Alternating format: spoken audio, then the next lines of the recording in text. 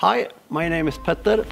In these videos we will have a closer look at a couple of skis that will be available next season, winter 21-22. If you already know where the skis are tested and who I am, you can click to this time.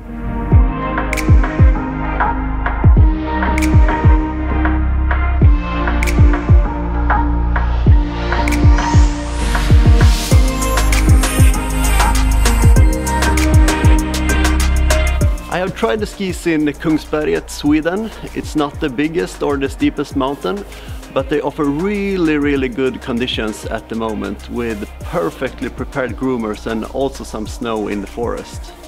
No powder, but it has definitely been possible to try out a couple of turns around the trees.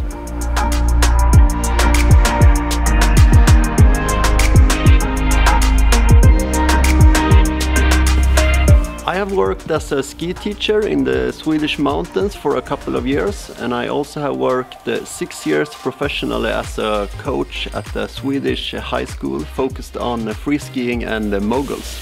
I ski a lot, and as a skier I like playful terrain and playful skis.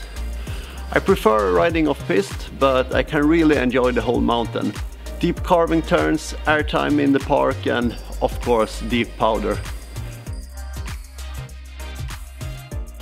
So, this is a new model from Black Diamond called Impulse. This one is 98 underfoot, but it is also available in 104 and 112. Early rise in tip and tail and classic camber underfoot.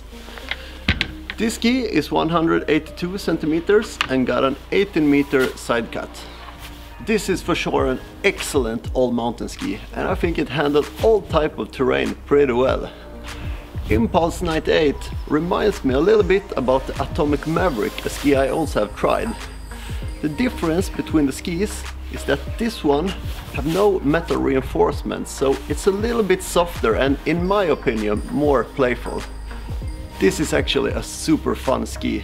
At the moment when I tried out this ski, the weather was warm and the conditions were quite slushy, but this ski never got stuck in the snow and is easy and quick to handle even in tricky terrain. When I put the skis on the edges, they felt stable and safe even though there's no metal inside. But when I really tried to push the skis to get more response, not so much happened. I want them to turn a little bit more and give me that punch out of the turns. Except that this is a favorite ski for me. Impulse 98 can handle all type of terrain and is a really fun ski. So the rating for this one will be 4.5 of 5. But remember, that's only my opinion, and don't forget to subscribe to this channel.